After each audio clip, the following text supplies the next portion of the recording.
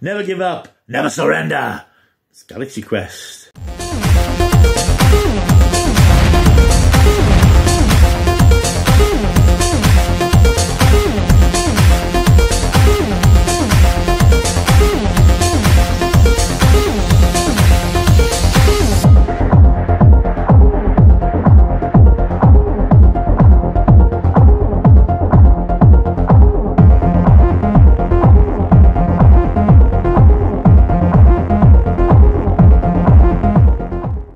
Hello, welcome back to my What If Stuff. My name is Paul Mount. Time for a retro movie review.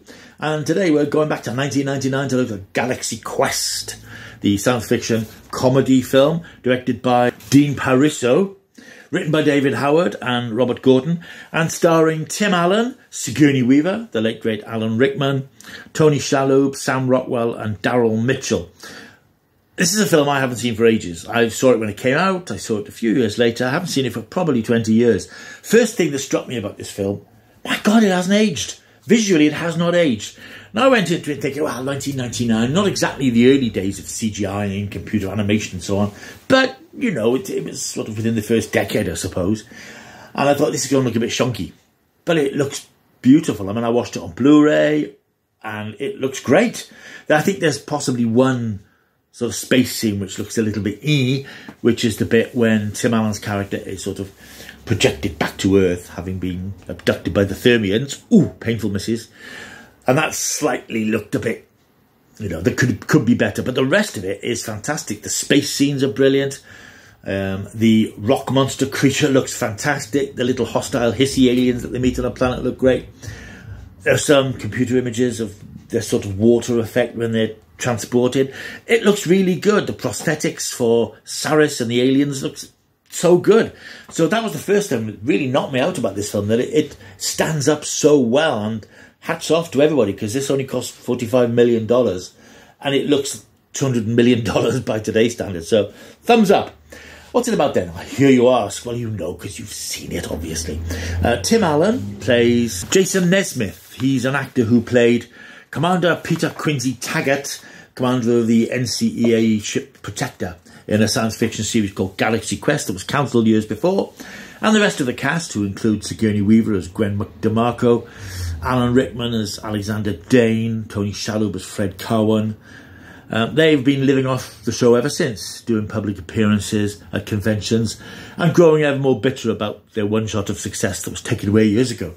But they're eking out a living doing these things. They've all got their various issues. Sigourney Weaver is frustrated by the fact that her character was pretty much just a sex symbol in the show. Alan Rickman is the uptight British actor, Shakespearean actor. He's really frustrated that this is what he's known for, wearing this prosthetic thing on his head and spouting these phrases. They don't get along very well. They're all frustrated. They're particularly frustrated with Jason, who played Commander Peter Quincy, who is the big I am, and he's on stage, and it's all about him. It was his show, and he's the star of the show, and they're sort of pushed to the sideline.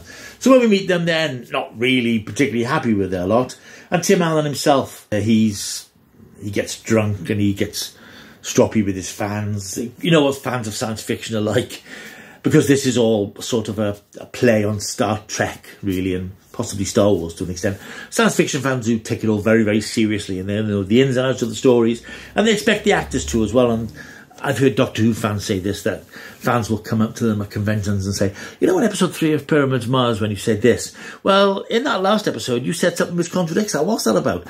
Well, the actors don't, you know, the actors act. They're not invested in the way that the fans are.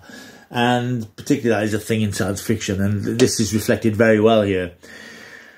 During the convention, Jason meets up with a bunch of very odd people in sort of silver grey uniforms, and they speak in a very strange voice, and they want him to help them on their planet, and of course he thinks they're just mad fans. Until he gets drunk, and they turn up the next morning, and they beam him up into a spaceship. Again, he thinks it's all part of an act. He's been taken to the set that these people have made, and he suddenly realises that he's actually in space aboard a spaceship. These people are Thermian. They're being dominated by a reptilian humanoid race led by Rothar Saris, played by Robin Sachs. And he suddenly realises that all of a sudden he's in the middle of his TV show. And it turns out that the Thermians have been watching transmissions of the show, and they think they're actual historical records. They have no concept of entertainment or television. They think that this is all history that they're watching, and they turn to the cast of Galaxy Quest to help them beat Saris and the aliens. But they all end up back on the spaceship, and a fairly typical Star Trek science fiction adventure takes place with him teaming up with the Thermians. The rest of the cast all coming round to help beat Saris and the reptilians. And it's all great fun. It's very funny. There's some very funny lines. There's some very funny moments. There is a great chemistry between Alan Rickman. How we miss Alan Rickman. What a great actor. With Tim Allen, it's a sort of resentment, the bitter resentment that spills over, and they clash occasionally and butt heads and things. But it's very funny. It picks up lots of those science fiction conventions rather than a convention, of things like the red shirt, the character who dies immediately. We have Sam Rockwell here playing Guy Fleegman. He's their handler at conventions, but he actually appeared in an episode of the show as a red shirt, the characters who just get bumped off. They don't remember him, of course, and he's a bit bitter about that. He's a struggling actor. I think he says at one point, I'm just an extra. Nothing wrong with being an extra, by the way. And so he plays with all those conventions. There's a really nice bit when Jason and Gwen have to move their way through the spaceship to get to this device, which is the trigger for what's all going on. And they have that huge revolving fan type thing, which you get in all science fiction things. And these big ridiculous metal things that clank down, and they have to dodge in between them. And they even mentioned that, why are these things? What's the point of these things? These things are always here. So there's lots of things that science fiction fans will pick up on, the little cliches and tropes of the genre, that I think that are well observed. And they are not taking the mickey out of them. They're sort of acknowledging them in a fun sort of way, because these are the things of sort of spaceship science fiction. You have those cliches. It's a great fun film, and as I said, the thing that really astounded me is how damn good it looks. It looks really slick. It looks really modern. It hasn't aged at all, which is just fantastic. It's really charming as well. And again, as I said with my review of Twisters yesterday, it's nice to watch a film where everybody's not effing and jeffing, because that does get a bit tiresome. It's not big or clever, and it loses its impact when people are effing and jeffing all the time. And this is just nice people again, having this incredible adventure in space. Really funny, really enjoyable, and it has become a cult in its own right.